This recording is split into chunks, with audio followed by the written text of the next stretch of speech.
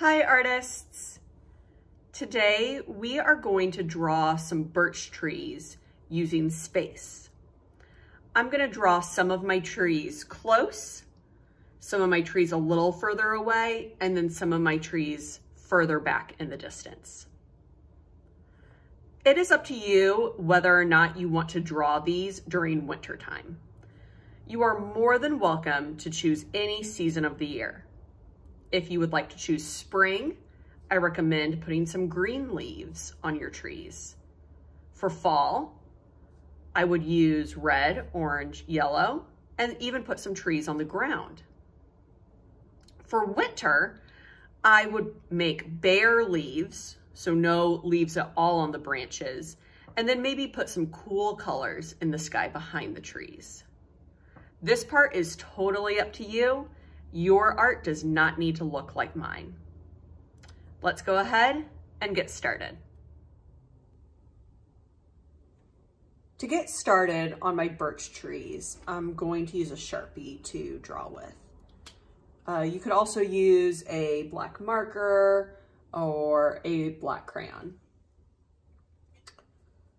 What I'm going to do is draw some trees close and far. For the trees that are close in my forest, I'm going to start all the way at the bottom and make a line going up. It does not need to be perfectly straight to kind of match the texture of the tree. And then I'll make the other side of the trunk going up. Birch trees have a very distinctive bark. So to mimic that and make that texture, I'm going to make some horizontal lines going across the tree, just kind of randomly. I don't want them all to be the same length. I'm making some far apart, some close. And then I'll do the same thing on the other side.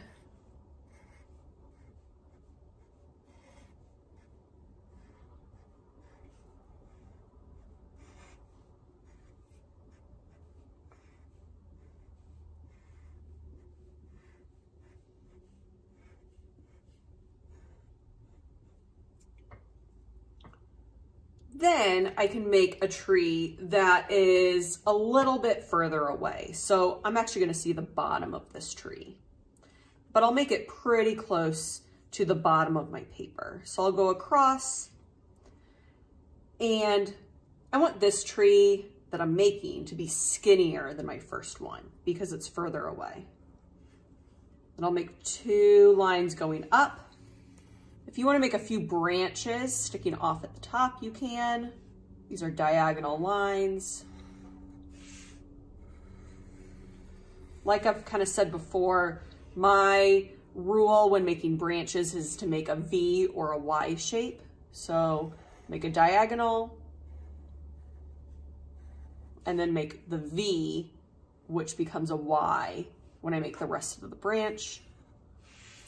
And I'll add the texture for the bark with horizontal lines.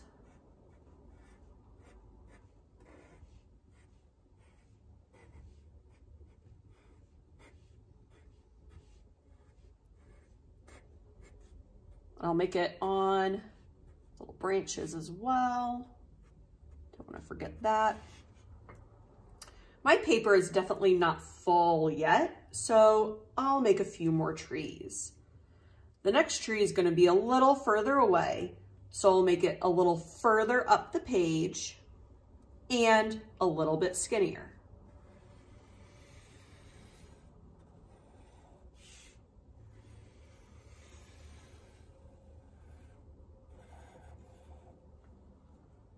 Then add texture.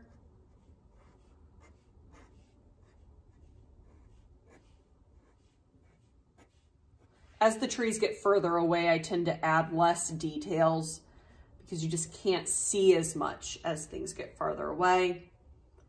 And I definitely see this empty space here, like maybe two more trees. I bet I can fit two more in here that are further up the page and even skinnier.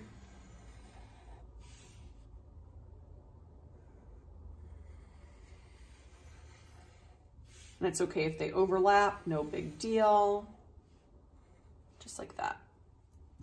Put a few lines on these, the bark.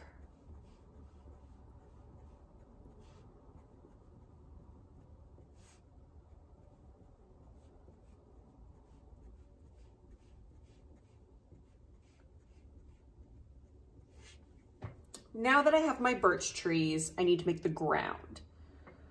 I need to make it a little bit higher than these two trees in the back, so all the trees appear to be on the forest floor. I'll start at the edge of my paper, making a horizontal line, hopping over the trees as I go.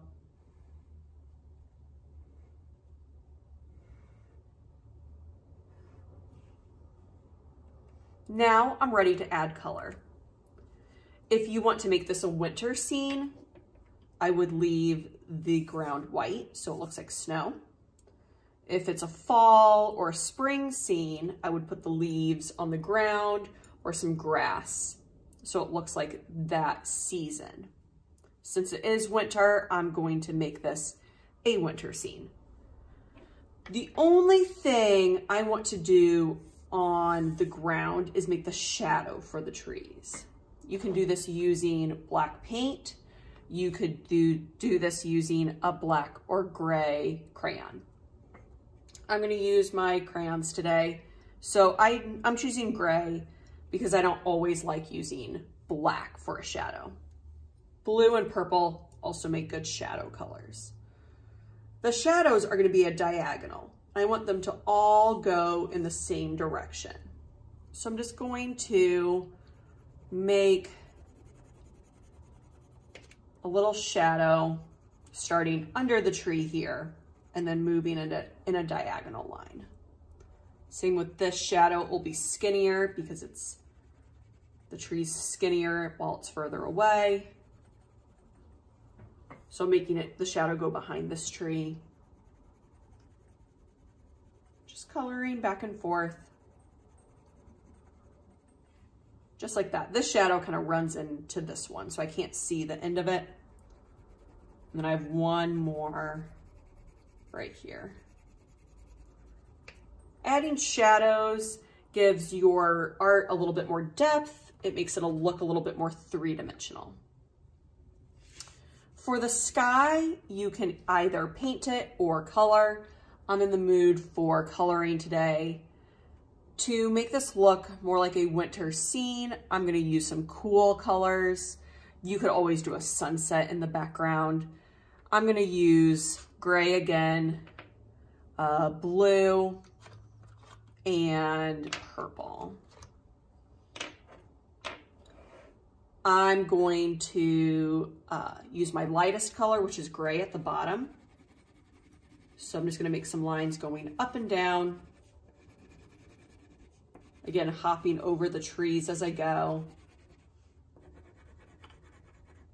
Then I'm gonna very lightly use a little bit more gray because I wanna mix my blue in with this.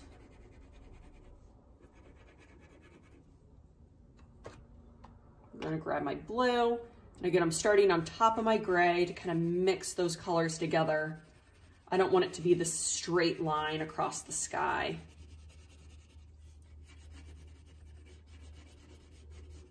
So you can see I'm bringing the blue even all the way down to the bottom in some places.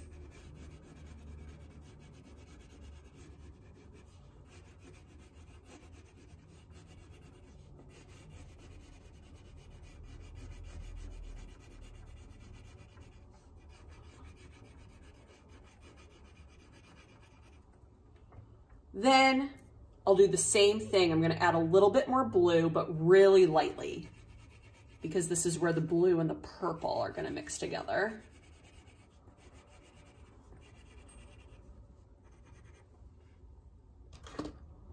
Last, I'll add my purple. Again, I'm starting on top of the blue, blending, mixing together.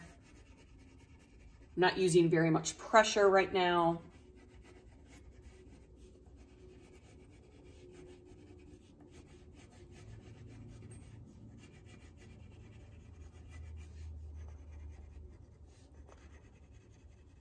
And then I'll fill in the very top with my purple. And now I'm using a little bit more pressure, making that purple a little bit taller or darker.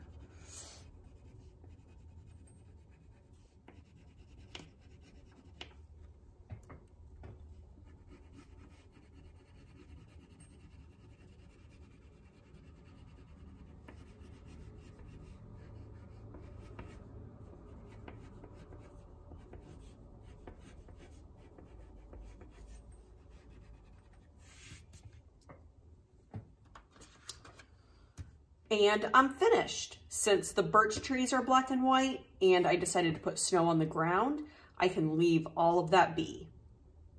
I hope you have a lot of fun making your birch trees, artists, and I'll see you next time.